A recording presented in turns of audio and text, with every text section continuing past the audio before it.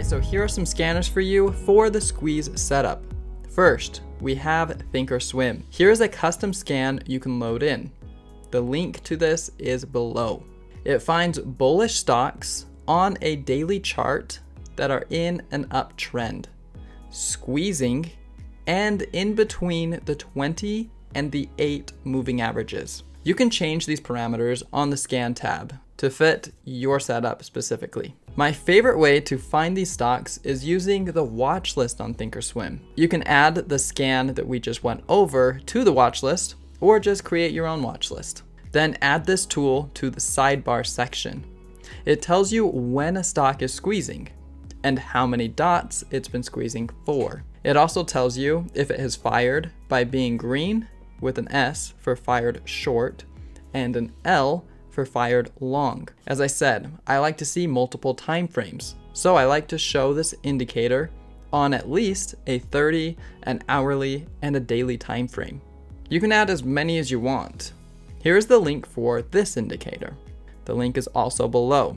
To load this in, go to Setup, open Shared Item, paste the link, import it, rename it, and save it.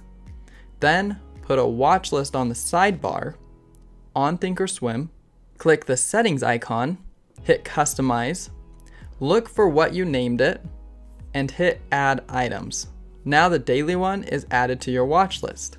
The best way to add multiple time frames is to do the same process with the same link and name the indicator different each time.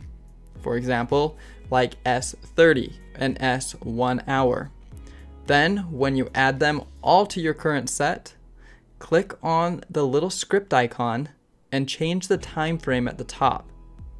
I'd recommend excluding extended hours, as I have found the squeeze works best without extended hours showing. However, on some of the smaller time frames, it actually works pretty well with the extended hours checked. So you'll have to test that for yourself. Using the watch list, I look for a bunch of red. That way I can see that it's squeezing on a 30, an hourly, and a daily. Now on TradingView, these are some of the filters that I use.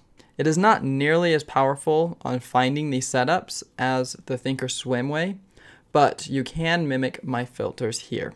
You can play around with some more filters. There are more scanners if you want to purchase them through buying the indicator with simpler trading.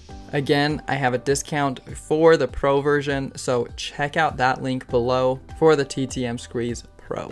If you buy it through them, it's available on Thinkorswim, TradeStation, TradingView, and Tastyworks platforms. Let me know if you have any questions about these scans, and I'll see you in the next video.